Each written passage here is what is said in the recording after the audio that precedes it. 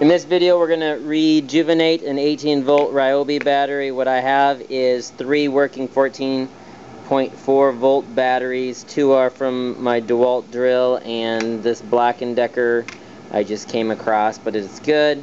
These are fully charged. What I need is these batteries, which are going to give me about 45 volts of current. I have 2 small wires so I can connect the terminals, positive to negative,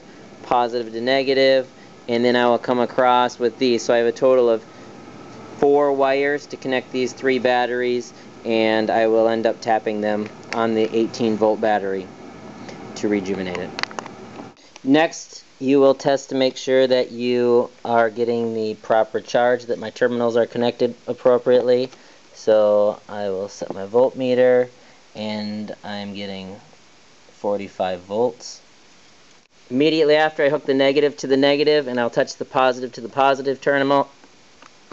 Next, what you'll do is you'll take your negative and connect it to the negative terminal, and you'll take your positive, and what you'll do is you'll tap this for about 5 to 7 seconds, and it'll be a quick tapping, and I'm going to do that right now. You should have safety glasses on while you do this.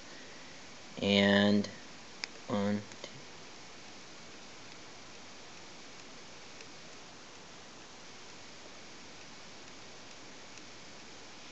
2, and that should do it.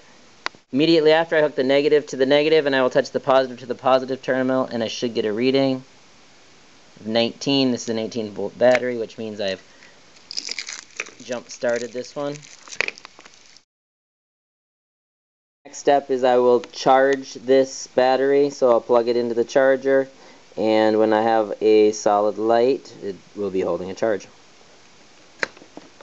Now I've charged the battery, and it is reading at 20.9 with a full charge. So I have